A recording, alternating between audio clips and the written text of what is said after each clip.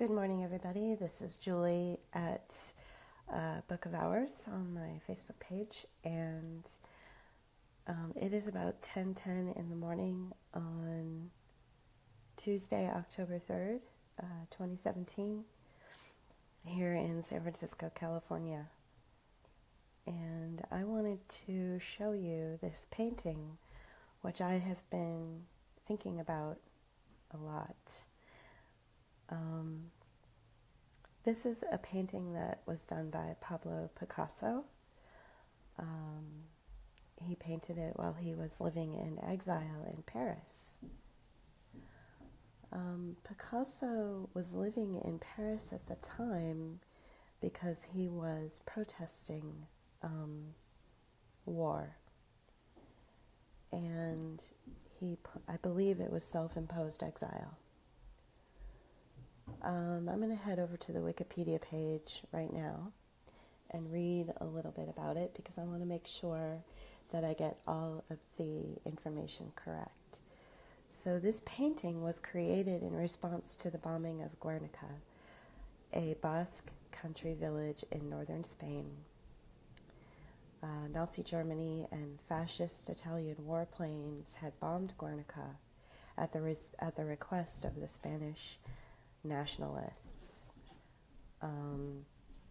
So at first, Picasso was commissioned by the Spanish Republican government. So Picasso's originally from Spain. That's his home. And at the time he was a famous painter living in Paris in self-imposed exile to protest war. And the Spanish Republican government had said, would you please paint a painting for us, since this is your home country? And at first, he was like, sure, I will paint. It probably was going to be something different. It definitely wasn't going to be an anti-war protest or protestation of war. It was going to be something to celebrate his home country. However, the New York Times did an article talking about the Spanish Civil War, and a poet by the name of Juan Luria visited Picasso and told him about the bombing of Guernica and pleaded with him to change the subject of his painting to an anti-war protest and to show the violence of war on this innocent little country village.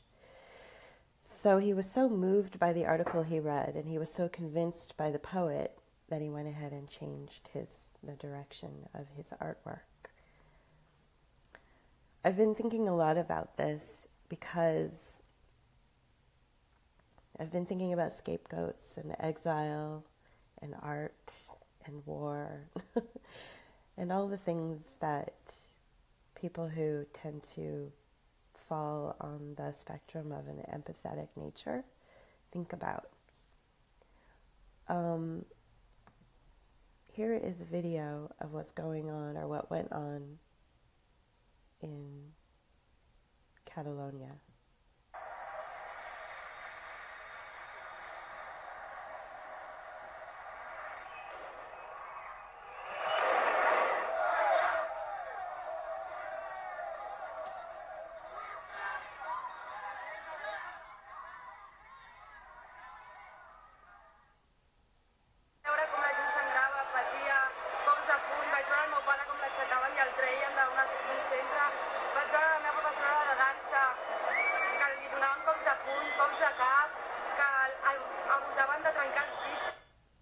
So I'm going to go ahead and leave it there and go back to the painting, because I want you to see the correlation between an art piece from the 1930s to modern day violence that's happening in Spain. So Catalonia is in Spain, like California is in the United States. Catalonia has its own language, its own culture, and the biggest city in Spain is located in Catalonia. And what the Catalonians want to do, and they were successful at it, by the way, was to secede from Spain. It would be like if California wanted to secede from the federal government, from the United States, and become its own independent small nation state. Does that make sense? I hope that makes sense. So Catalonia was successful in seceding from Spain, and now they are their own nation state. And within Catalonia is the largest city in Spain, Barcelona. So the commerce, the culture, the language, the economy, the thriving economy is Barcelona. Well, the Spanish government committed violence against the people who showed up to vote for the secession or the referendum. These people were not threatening anyone. They were simply voting to not be a part of the Spanish government and to be their own nation. It would be like if the entire state of California came out and decided to hold a vote of our own accord to secede from the United States government and become our own nation, the nation of California, which we could really do. The state of California has more money than the entire United Kingdom. So it is a good possibility that we could do that. However, I know for a fact that Silicon Valley, and specifically San Francisco, has a lot of federal money that they use to, that they put into Silicon Valley and to create all of these technological advances, these tech advances that ultimately are made to spy on us. So it would be much too complicated for California to secede from the United States because of the fact that we are using federal money to fund tech companies. So that makes it difficult. However, Catalonia does not have that kind of relationship with the Spanish government. They have been able to find economic success all on their own. So they were successful in seceding from Spain, from Spanish control. I found, when I was watching some of the videos of the violence that was committed on the Catalonians when they went in for the vote, the violence that was committed on them by the state, by the Spanish police, by the state police, Policia. I found some incredible similarities between the violence that I saw and the violence that is depicted in this mural. So this mural is actually painted on canvas, and it hangs currently at the United Nations. When it was originally painted, of course, the Spanish government was infuriated because the government thought that Picasso was going to paint something positive towards Spain, but when it was discovered that Spain had turned on its own and bombed this innocent little village,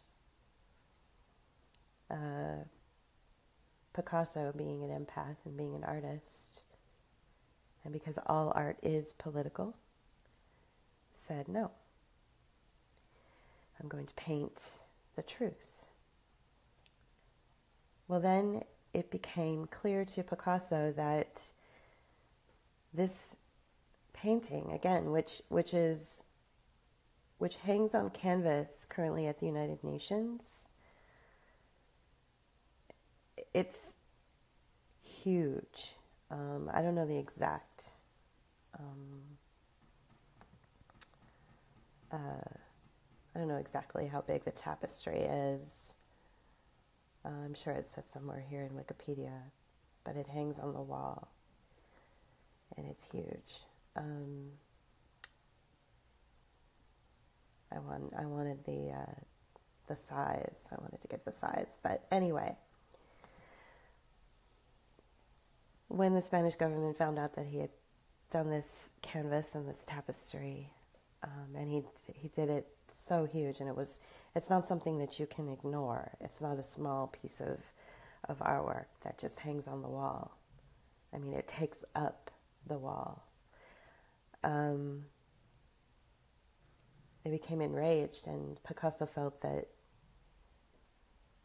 the work itself would be threatened. So the work went on tour, and it remained safe in New York from 1939 until 1952. So the very idea that Picasso would place the work and the message above his own life is, I think, what is really striking me as something very incredible and something very poignant that's happening in our society today, as we have more and more people come out and speak the truth about the United States' role in the continued threat to our globe.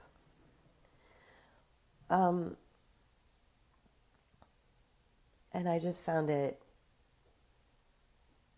uplifting and momentous. Like, I found it incredibly inspiring that he would place this piece of work, this valuable piece of artwork, above his own safety.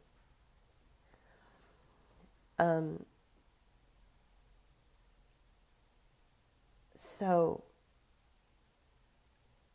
when Colin Powell gave his famous United Nations speech in support of invading Iraq in 2003, as an act of defiance against that speech,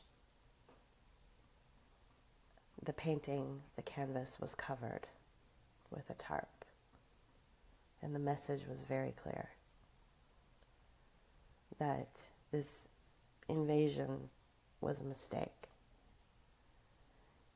And that this canvas hangs in the United Nations as a reminder to the globalists and the imperialists and the oligarchs and the nation's leaders, to remind them never to commit such horrific acts of unnecessary violence against innocent people ever again. And so when it was covered up, when Colin Powell gave that speech, this was a message saying, you're ignoring the truth. And we know that you're ignoring the truth.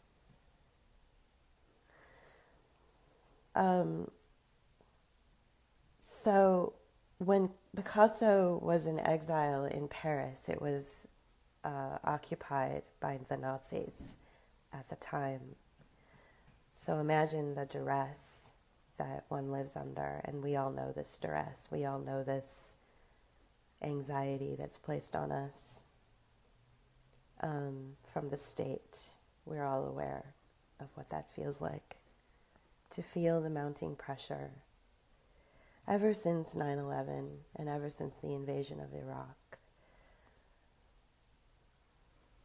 Not only has our constitutional protections been eroded all in the name of safety.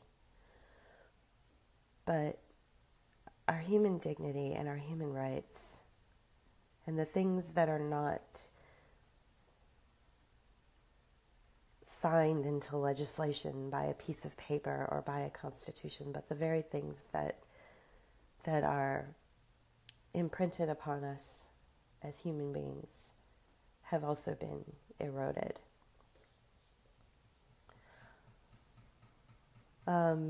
So imagine the anxiety that Picasso must have experienced as he was painting this and creating this magnificent piece of tapestry as a sounding alarm to the world of the unrepentant violence of fascism. And how he was actually living in a repressed area. Paris was Nazi occupied at the time. So it's not like he was living in the Paris that we think of, which is bohemian and bourgeois and beautiful and,